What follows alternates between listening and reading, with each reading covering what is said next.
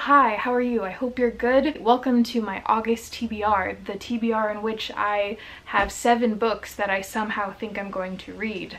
It's probably because last month I read 7 books and I somehow think that I could just keep that going and maybe even read more. Will that happen? I really hope so. So I already finished 1 book this month on my TBR, so hooray for me. And that was Grayson by Lynne Cox. This was a disappointing read overall. It's about a encounter between a young teenage girl and a whale, so I was excited for it.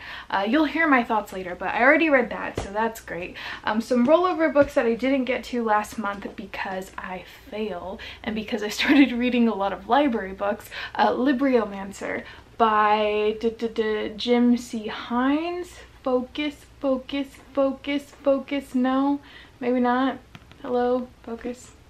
It doesn't want to. There we go, it's focused. This is one that I really want to get to because I've heard really good things about it. It's about this this kid that can pull objects out of books. So it's a fantasy, that's all I know. I'm really looking forward to it. This cover looks ridiculous, but I'm excited nonetheless. And then the other one that I really want to read is Black Sunday by Thomas Harris, who wrote Silence of the Lambs. So I really want to read Black Sunday because this is Thomas Harris's first book, I believe, and I think this is about some sort of like assassination attempt on the president. That's all I know. I don't want to know anymore because I don't know, his books are just so consuming, so I'm hoping it's good, but we'll see.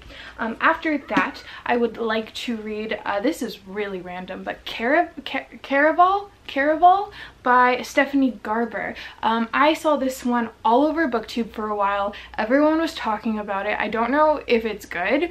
It could be bad for all I know, but it was gifted to me. Someone gave me the entire series. I think there's 3 books, right? So someone gave me this one, Final and Legendary, so I have all 3, so there's no reason why I shouldn't read them, and they keep asking me about it, so I feel like I really need to read it now because it was a gift and I feel guilty, but I'm hoping it's good. I think it's about maybe a carnival. I don't know. I'm gonna go into this blindly. If you have read it, let me know. Moving on, I got some more library books because I feel like if I'm reading library books, then I will definitely get through them because, you know, they're library books. Even though I attempted at reading The Stand by Stephen King, I got about 800 pages into it and then I just returned it. Guys, I didn't complete the book because I didn't want to read it anymore. I just couldn't bring myself to read it. Someday I will check it out again and read it maybe, but it was just dragging on and on and on and on. So the first book that I got from the library is The Vanishing Stair by Maureen Johnson. Now if you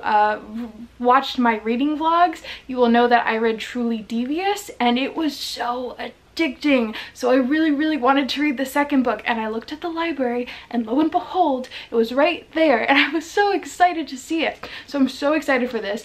For those that don't know, this is basically a young adult story that takes place at a boarding school, a elusive boarding school that has a kind of a dark past. There was a murder and now we have our main character Stevie, who is going to this school and she's sort of studying criminology, you could say. That's her expertise, and she's trying to solve this old case while something else happens in the present. So there's a lot of things going on. It's really interesting and just so, I don't know, it's just a very consuming read. It's just, you can't put it down. Once you pick it up, you do not want to put it down. So I'm so excited to have the second book, and I think honestly I was about to start Caraval next, but I'm probably gonna start The Vanishing Stair because I got this book today, so I'm so excited. The next book that I have from the library is Sapphire Blue by Kersten Gier. Also, if you watched my reading vlog, you will know that I read Ruby Red, which I thought was really fun. It was a time travel book, and I mean, it was a bit cliche, not the greatest, but it was entertaining enough to where I wanted to read the second book. I think there's only 3, so I'm gonna read this and then I'll probably next week or in a couple weeks read the last book.